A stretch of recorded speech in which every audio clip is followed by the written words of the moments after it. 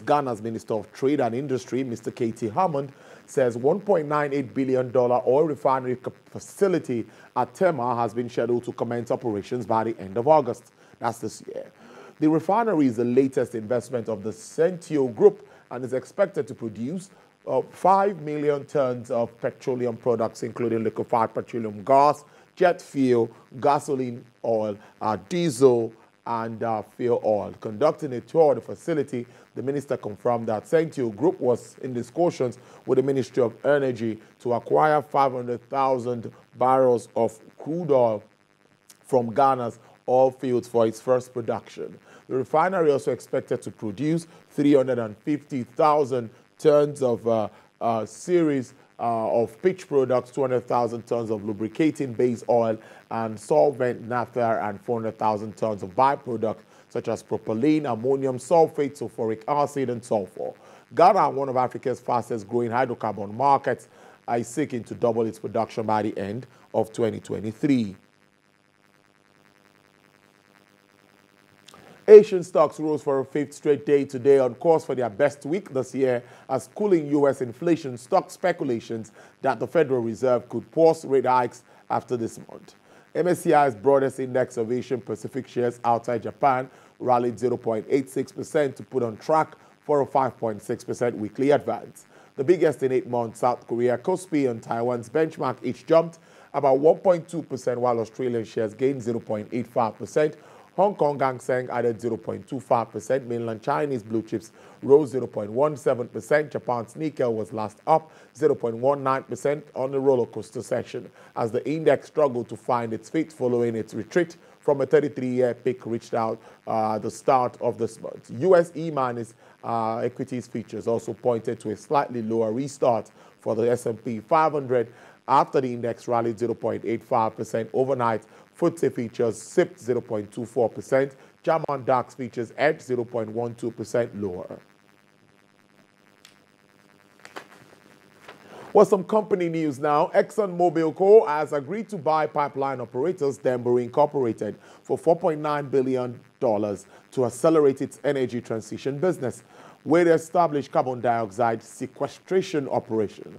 The acquisition is in part of ExxonMobil's newly launched CCUS project. The company's chief executive officer, Mr. Darren Woods, says the company's low-carbon business has the potential to outperform its legacy oil and gas business within a decade and generate hundreds of billions in revenue.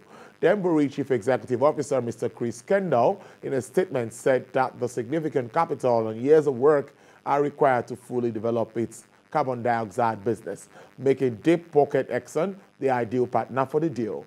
Denbury is an oil and gas producer that owns and operates 1,300 miles of carbon dioxide pipeline network in the U.S., including pipelines that span the Gulf Coast petrochemical industry heartland, where Exxon has sought to build a carbon hub. Australia's Treasurer has announced that Michele Bullock will lead the Reserve Bank of Australia as first woman to head the Apex Bank in a 63-year history of the financial institution. Her appointment comes as the country continues to battle rising inflation and major shakeup taking place at the Apex Bank. Ms. Bullock, a veteran economist at the central bank, will take over from outgoing Governor Philip Lowe in September. Australia's Prime Minister Anthony Albanese described Bullock as an outstanding economist and leader.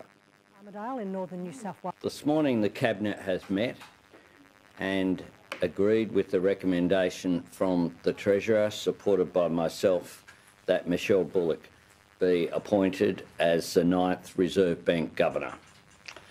Michele will be the first female governor since the independent RBA was founded in 1959.